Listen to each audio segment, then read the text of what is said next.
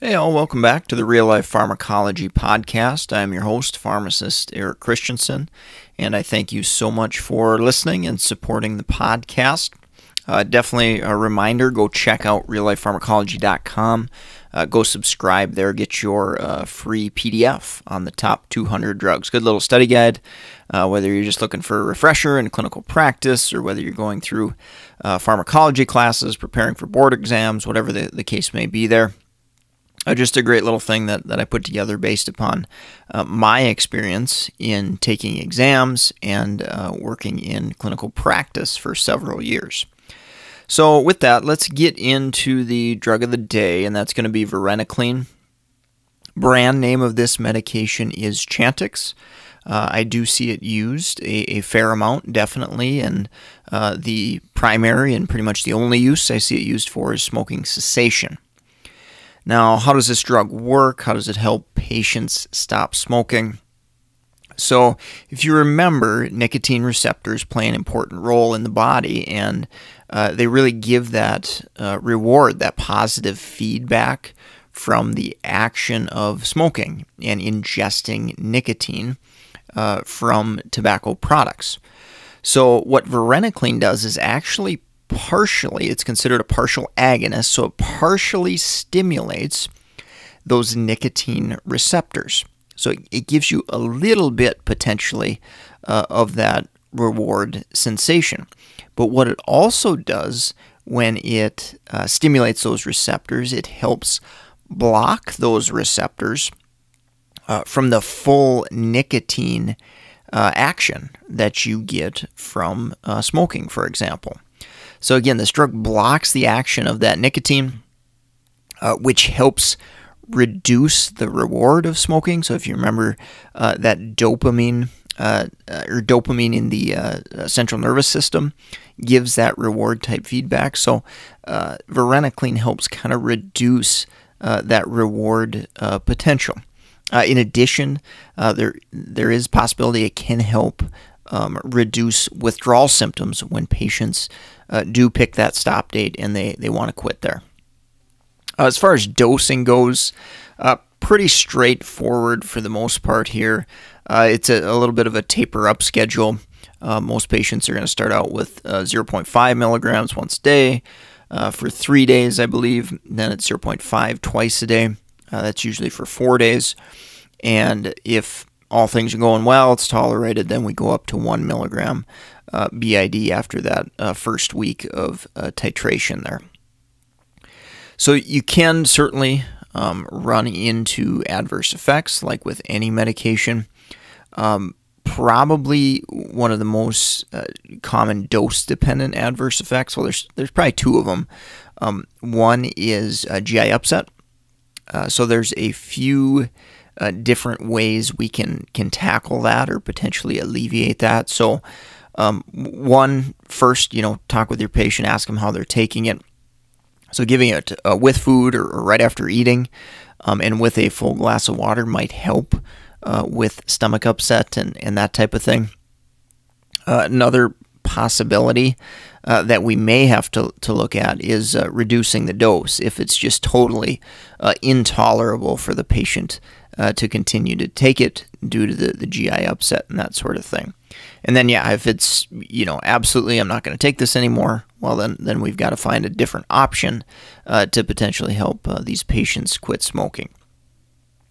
So GI upset, insomnia is the other most common one that I have seen in clinical practice. Also potentially associated with that are abnormal or vivid dreams. So that's definitely something that I have seen patients report quite a bit. So again, you're going to have to look at that patient clinically and determine the severity and the risks versus benefits of continuing therapy and that type of thing. But definitely something that you want to recognize and be aware that patients may experience. Now, with something like insomnia, for example, that could be due to the drug. That's certainly a real possibility. But there's also potential that if the patient has stopped smoking, that could be one of the withdrawal symptoms from smoking too. So In practice, in real life, it's sometimes difficult to tease that out as to what's doing what. Same thing with symptoms of, anxiety and restlessness, headaches. Is that due to the drug, or is that due to withdrawal symptoms from smoking and nicotine there? So again, kind of inquiring with the patient about what's going on, the severity of those adverse effects, really, really important things to do. Some rare things that have been reported, psychiatric changes such as, suicidal thoughts or behavior, that has been reported in case reports. So again, extremely, extremely rare. But we have had some clinical trials come out after the fact, I believe, saying that, maybe there really isn't a risk of those, adverse effects. So I think, at least from my perspective, that the jury's kind of out there. It's still something I think we should be aware of and pay attention to. And I think it's a good thing to do, when a patient's starting any medication that may affect the central nervous system. Sometimes some really bizarre and strange things rarely can happen. So definitely important to at least be aware of that and make sure our patients are staying safe there. And then one other really rare one that has been reported is potentially lowering seizure threshold. So I would say in most patients without any risk factors for seizures or no history or anything like that, I haven't ever seen it be an issue in clinical practice. Not saying it hasn't been.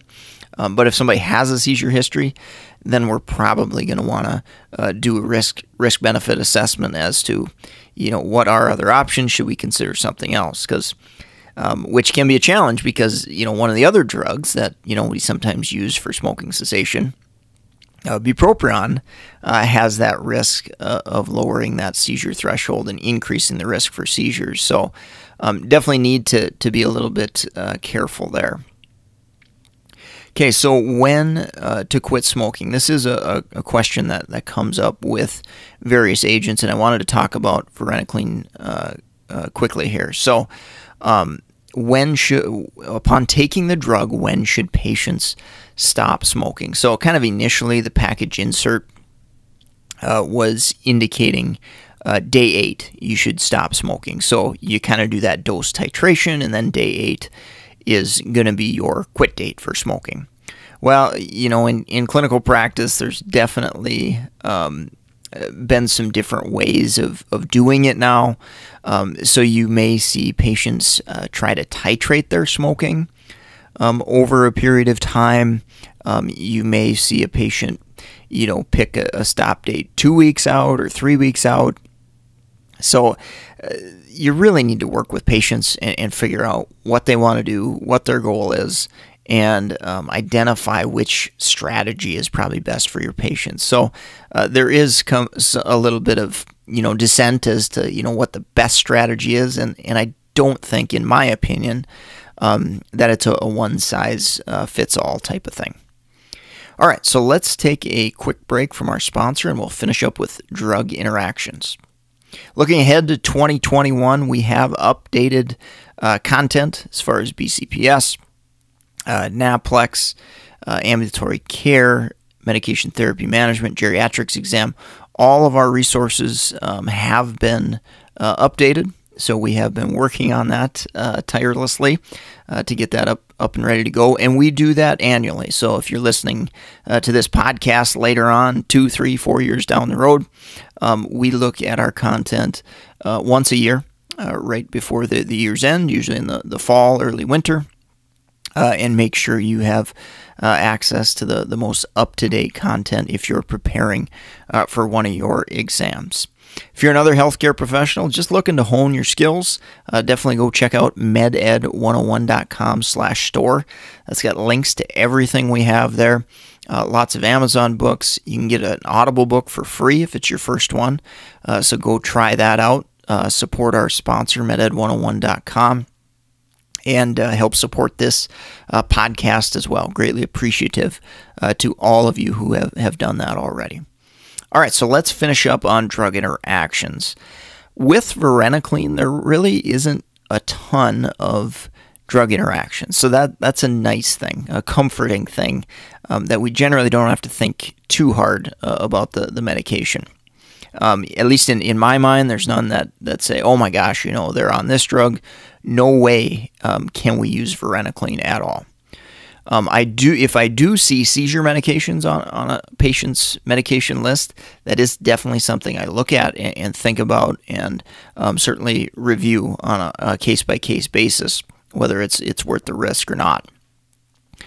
Other medications to think about, use of alcohol, probably not a good idea, may exacerbate risk for psychiatric changes and things like that. So in general, that's definitely discouraged at a minimum.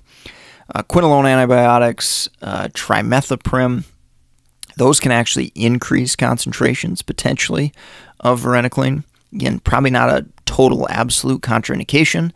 And for quinolones and trimethoprim, you're likely not going to be on those medications chronically. But if you happen to notice, hey, my patient's reporting a lot more insomnia, a lot more stomach upset, potential other adverse effects. It could be an adverse effect from the antibiotic, but it could be an adverse effect from increased Varenicline concentrations as well. So whenever we add new drugs, you got to think about that, okay? You got to think, okay, what other drugs might be affected? And that's a situation where Varenicline could be increased. And one last one, a little bit more of a chronic medication, are the H2 blockers. Specifically, cimetidine is probably the worst. Famotidine potentially could do it as well. So these can increase the concentrations of Varenicline. And if you're curious or want to really nerd out, it's potentially due to OCT inhibition. So if you remember, that's basically a transporter channel in the kidney that sometimes pumps out certain drugs and things like that. So by the H2 blocker inhibiting that particular molecule, that can increase the concentration of Varenicline in the bloodstream by essentially reducing the outflow of the drug out through the bladder and urine. So I think that's going to wrap it up for today. Thank you so much for listening. Again, go support the sponsor, meded101.com/store. Sign up at Real Life Pharmacology. Get your free PDF, certainly at no cost to you. If you enjoyed the show, leave a rating, review, or share us with a classmate. Email us to a student, friend, anyone who's studying pharmacology. I think could definitely pick up a few practice pearls from this podcast. So hope you enjoyed the podcast today and found it useful for your practice. I thank you so much for listening. Take care and have a great rest of your day.